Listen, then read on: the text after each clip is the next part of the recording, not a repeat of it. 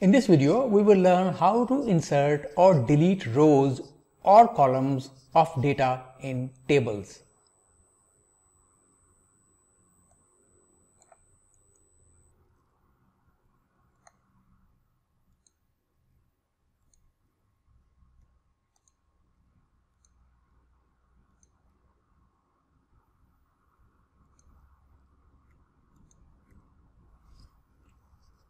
Follow these steps to insert a row or column of data in a table.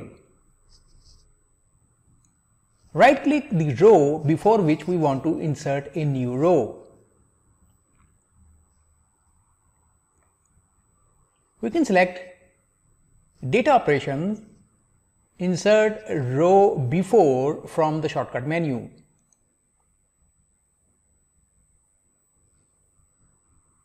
Right-click the column to the left of which we want to insert a column.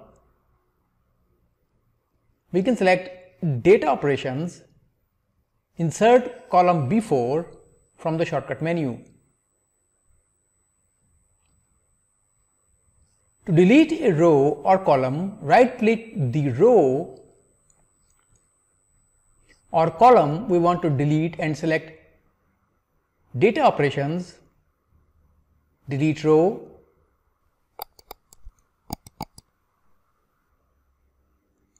or Data Operations, Delete Column